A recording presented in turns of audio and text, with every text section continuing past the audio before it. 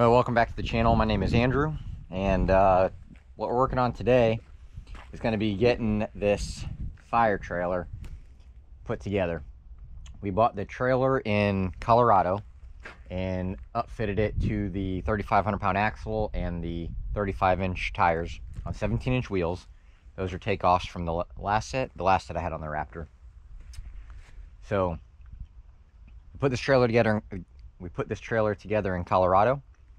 Drove it across the United States and it did great. No problems whatsoever. Fenders are kind of a joke, but like I said in the last video, we may address that, we may not.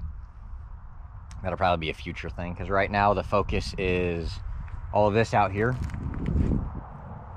So we don't have a whole lot of time to go kind of needlessly fabricating cool stuff. My focus right now is getting this land cleared, getting that pile burned, and then there's another big pile over there. So getting these piles burned, and before I'm comfortable doing that, I want to get some sort of fire suppression, because there's no water on this property right now. There's no well. And even if there was, you're not going to drag a fire hose across the property. So we want mobile irrigation and also mobile fire suppression. We have a 1-inch Harbor Freight pump. I know a lot of people go with a 2-inch pump, but we're going to try the 1-inch pump, because here's the philosophy.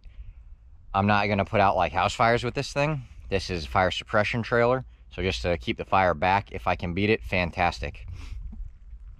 And I really don't expect a fire. We're going to be very safe about it. I mean, we've got plenty of land cleared out here, and we'll probably start the fire over there. But in the event that something does happen, I don't want to be sitting here on my thumbs waiting on the fire department to show up to rescue us. So we're going to do this in a prepared way. My mentality is the 1-inch pump gives me, we'll say, like, I don't know, these are rough numbers, I haven't done any math exactly, but it's 35 gallons per minute, so that's 10 minutes of water spraying.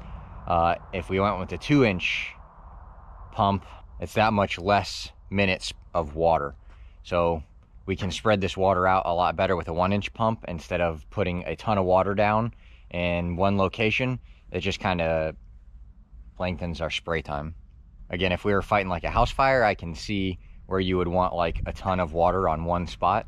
But for out here in the woods, just to dampen stuff down, you know, someday if a grass fire gets away from us or whatever the case is, this will just give us the opportunity to prolong our water. So we're going to try and see if the skid steer can lift these off. They're a little bit beyond the lift capacity of this skid steer, but the skid steer, the thing is a monster. It's a 2005 Thomas T175, which says it should lift like 1,750 pounds, give or take, somewhere around there.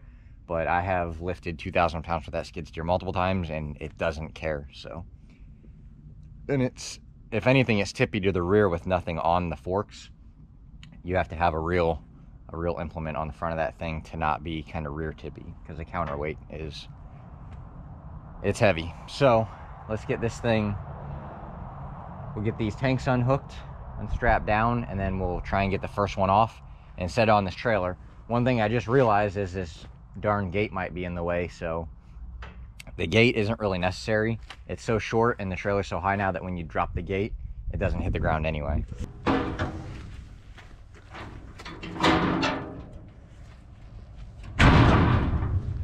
Yeah, so it's going to make a liar out of me today because the front of the trailer is tipped up. But even regardless, like, you could load a dirt bike up on that, or like an ATV, but there's not much else you could load up like that. But we're going to try and not destroy this gate today. And the way they put these pins on, you got the weld on the inside here and the weld on the inside there. So there's no way to remove the gate. And that's probably something we're going to address, because when this is being used as a fire suppression trailer, I don't really want a gate on it, because the plan is to have the tank a little forward of the axle to make sure we have plenty of tongue weight, and then a pump and probably a pressure washer hanging off the back here with a rack for our hose eventually. So it'll just be, everything is right here ready to go. So the gate will have to go. So we might find ourselves, if it's in the way, I'm just going to cut it off today.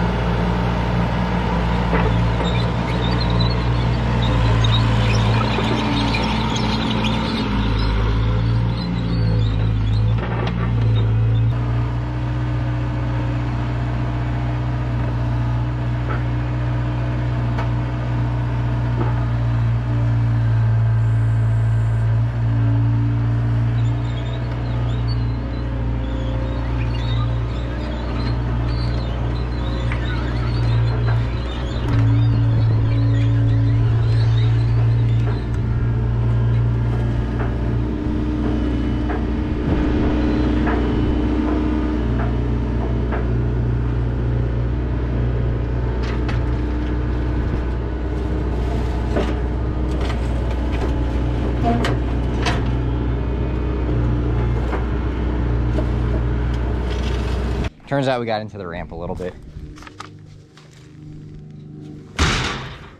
Should be all right. So there we are. I really think it needs to go farther forward from where it currently is sitting, just because if I do plan to have the pump out back here and I'm going to put it on the trailer, I think the pump will fit there, but I don't think the pump's going to fit there with the gate, and the pressure washer definitely won't fit there. So, but we are, I'd say we're 2/3 of the weight in front of the axle, so I think weight wise we're perfect. What we'll do is we'll get her strapped down just so it's not moving around on the trailer. We'll just throw one strap over it, and then we'll get the pump on here.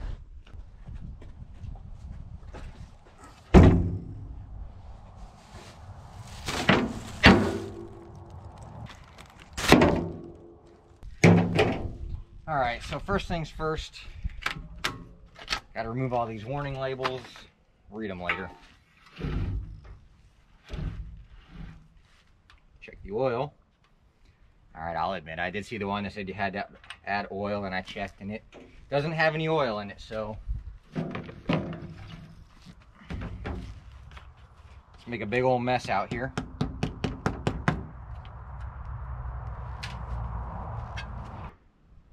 Should have read the manual to see how much I needed.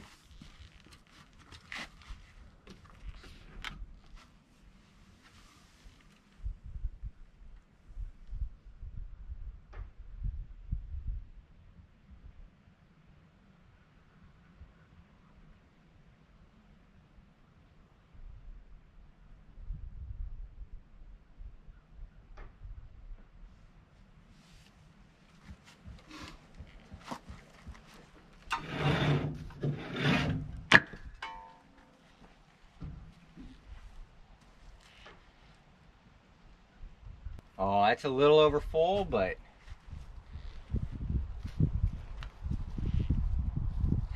it's about perfect. So we had to go galvanized to neck down from the tank because it's a 2-inch National Pipe Thread NPT down to, we're taking it to 1-inch. So we'll have this on the tank. Then we'll have this on this suction hose. You got to use a specific suction hose.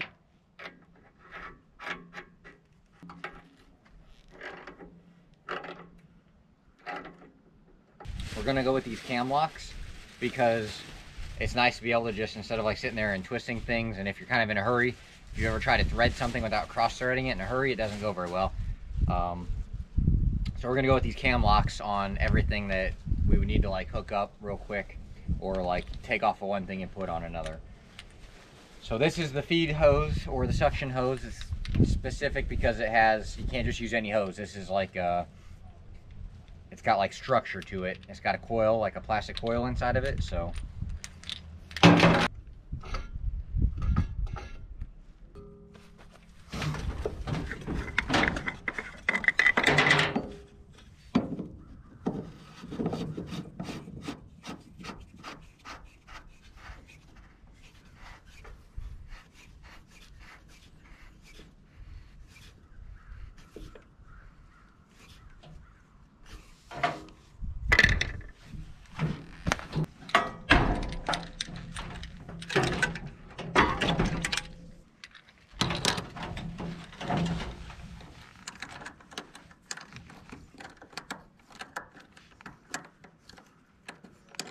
So we're gonna shove this tank forward a little bit just to give us some more room back here.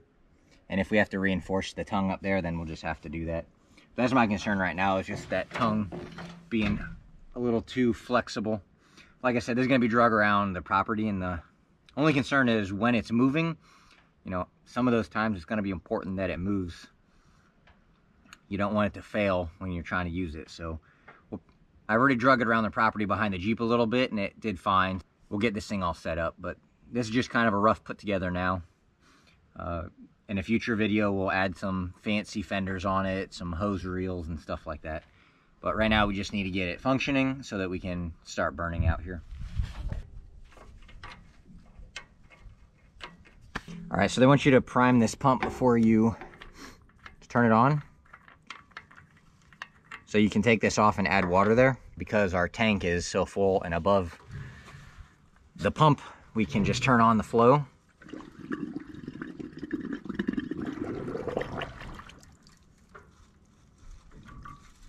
And it'll prime itself. So we got run and start, and then this is our throttle. And they block you off so you can't let it run too fast. But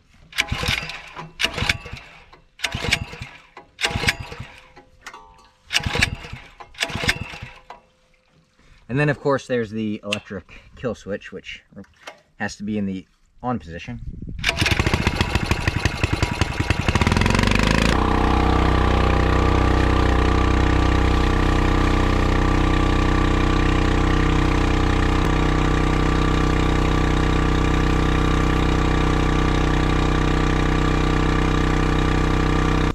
That's some good flow. At full throttle at first, and then turned it down a little bit.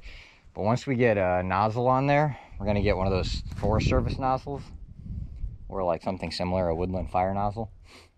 Once we get a nozzle on that hose, man, I think it's gonna spray plenty far. It's gonna be perfect. But you can see how much water we went through and how quickly, because that was filled up to here when we started, and it's already that far gone. So a 2-inch pump would have pulled quite a bit more out of that in that short amount of time. So this is what we got set up. It's looking pretty good. We do have one major issue though, and we'll get to that at the end, but we're gonna fix it long term. I would not drive this down the road. I mean, not talking about the hoses hanging off the side, even though they'd probably be fine, or the fact that I have one ratchet strap on there, but the problem we'll get to in the end. Anyway, we're gonna take it around the property a little bit. We're not gonna beat on it, because honestly, if we beat on it, I think it's gonna fail. But the trailer overall is set up. Got our tank, got our hose hung off the side, got some hooks, so everything is nice and tidy, and it has a home. Pressure washer is mounted. We just did a ratchet strap because I don't really want to make this too permanent. Like I've said, this trailer's job on the property while burning is going to be this. It'll be, if there's a fire lit on this property, or we're in the month of February to April, which is the kind of the high wildfire season in Virginia, this trailer will be set up like this. The issue is this tongue and the way it's anchored. If you look at this piece of angle iron, it's bowing down in the middle there because the weight is hinging right here and pulling down there. I mean, that's just the way it is with every trailer. It's just this kind of light duty trailer, and it is at capacity right now. But the problem is the whole trailer rating is 2,000 pounds, and we have like 2,000 pounds in the front on the tongue up here. So what we'll probably eventually do is get rid of this tongue altogether, because it's also bowing. You can see it right there in the middle. And then we're gonna run the tongue farther back and add a new brace across it. So yeah, we're definitely to the point where, yeah, I should have just built my own trailer, but I didn't have that option when I needed this. So we're gonna run this for now. But we'll drive it around the property a little bit and just make sure she's not gonna fail going slow over some bumps.